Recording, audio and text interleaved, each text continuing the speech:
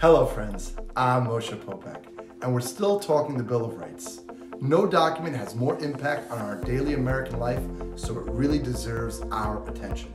Today, we review the Sixth Amendment. It addresses important issues relating to the criminal law process. Here's what the Sixth Amendment says. All accused are afforded certain mandatory rights, including the right to a speedy and public trial, an impartial jury, to be confronted by the accusers, to call one's own witnesses, and the right to counsel.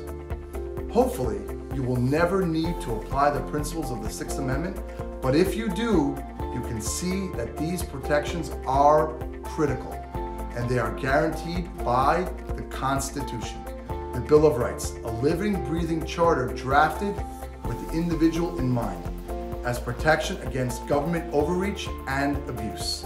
I'm Moshe Popack, reminding you to know your rights, respect our Constitution, and to stay positive.